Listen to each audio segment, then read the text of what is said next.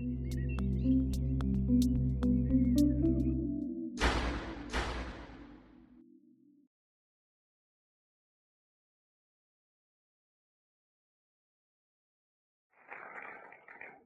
Pete. It's a pleasure to be here today. Who hasn't been frustrated when they can't find that important bit of information? Wouldn't it be great to have a simple tool like Google to search across all the information that you might need in your daily life?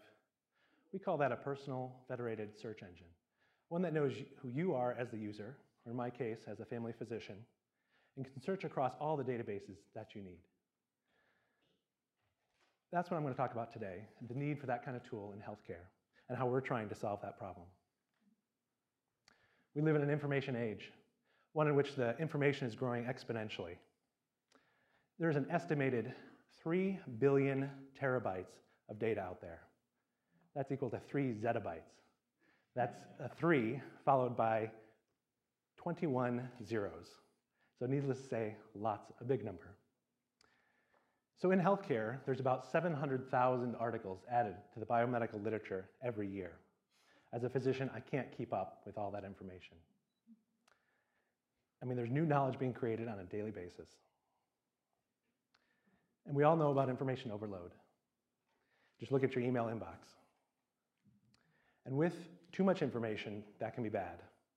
The value can actually go down.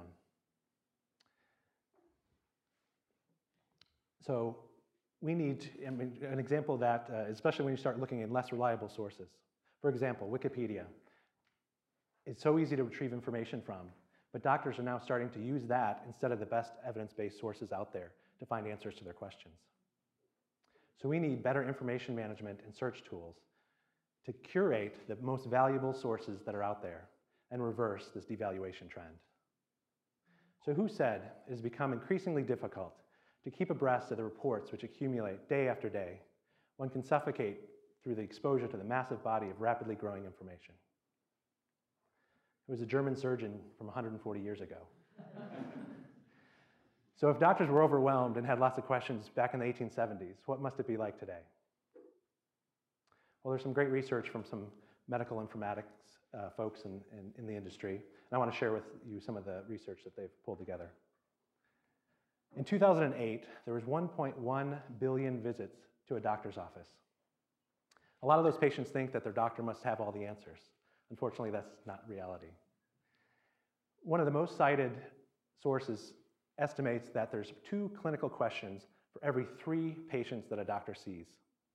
A good clinical question might be, I'm seeing this patient in clinic, I wonder if drug A or drug B might be better for them.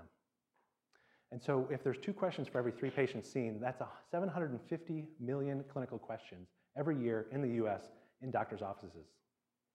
Unfortunately, 75% of those questions go unanswered. That means there's 550 million unanswered questions by the doctors. And the 2 most cited reasons why that's the case is because, 1, the doctor didn't have time to look for the answer, or 2, they didn't think an answer actually existed, even though that's not the case. When an answer is pursued, or the answer is provided to the clinician, 50% of the time they said, you know what, that would have actually changed my management of the patient's care. And so that means that there's 275 million opportunities for improved decision-making in doctors' offices in the US every year.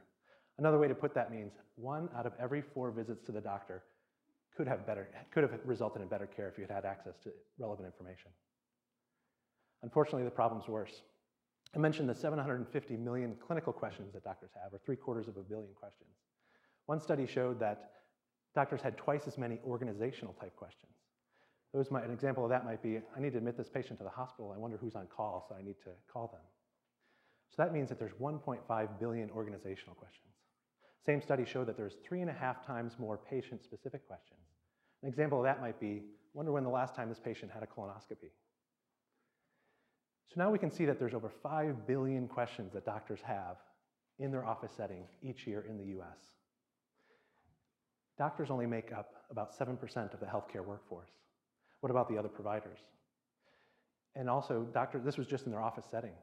We also work in the hospital, nursing homes, and other places as well. And the same study showed that nurses actually had 3.5 times more questions than the doctors, probably because there's about 3.5 times more nurses than doctors. And doctors and nurses together combined make up about 30% of the healthcare workforce. So we could probably multiply these 20 billion information needs by 3 or 4. I mentioned before that there's 3 billion terabytes of data out there. And Google announced in 2010 that their new search index takes up 100,000 terabytes. And so this picture really isn't a good representation of reality. The ice underneath the water is actually 20 to 30,000 times larger than the ice above the water. We know that Google searches Wikipedia, WebMD, PubMed, but those aren't the sources I really need to take care of patients. It's the information that's stored in the hidden web. The best clinical information is in proprietary databases, UpToDate, Dynamed. Medical institutions pay millions of dollars to license this content. And then I also need to get access to organization-specific information. That would be the call schedule, hospital policies, things that I also need, as we saw that there's lots of those types of needs as well. And Google doesn't search those because that's on secured intranets within organizations. Thankfully, Google doesn't search your medical record. But as your doctor, I need to. And that information is stored in your electronic health record or in a health information exchange. And then don't forget about the personal information.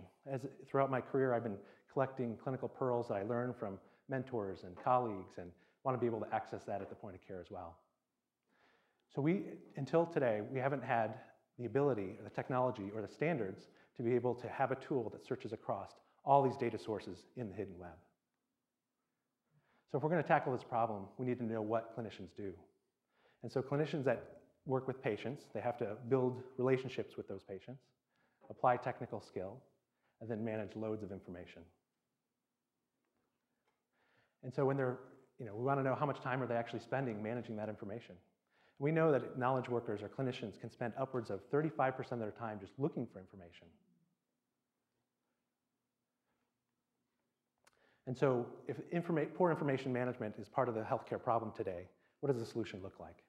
I wanted to show a picture of a patient that came in a couple years ago, 60-year-old female, and I asked her, "You're over 60, you should get the shingles vaccine." She said, "Well, I actually had shingles, and I don't want to get that again. It was very painful." And so I've got a patient-specific question that I need to ask, and that's, has she actually ever gotten it? She doesn't think she got it, but I'd like to look in her record to find out. So now I can actually search within her medical record across hundreds of documents that are in her chart and quickly find that there's the instance of when she came in a couple years ago, and I can see that even then she recalled not getting the vaccination. And then eventually we're going to hook this up to the health information exchanges so that even if she went to another healthcare institution, I could be able to find that information and get the answer to my question and feel pretty confident that no, she's not had the vaccine because she couldn't remember for sure if she did or not. And then we can also search across with our system, MedSocket, about 175 of the best curated sources for medical information. And so now I've got a clinical question. A patient that's had shingles before, should they still get the vaccine?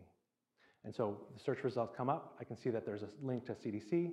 I go to the website, talks about who should get the vaccine, and I can get my answer pretty quickly. That even if you've had shingles before, you could still get the shot to try to prevent future occurrences of the disease. But then the patient always asks, will my insurance cover it? And most doctors don't even want to try to answer that question. And to be honest, we've tried, and our staff would take tons of time trying to make phone calls to the insurance company. My nurse would take time. And so we built new knowledge, and we're trying to crowdsource new knowledge development. And with that, we posted it on our secured intranet, and I can quickly find that answer. And so I can see the patient, if they have Coventry insurance, they work for the university, they're over 60, yes, they can get the vaccine and it'll be covered. The patient's ecstatic, we get them the shot. So I just have one more question to leave you with.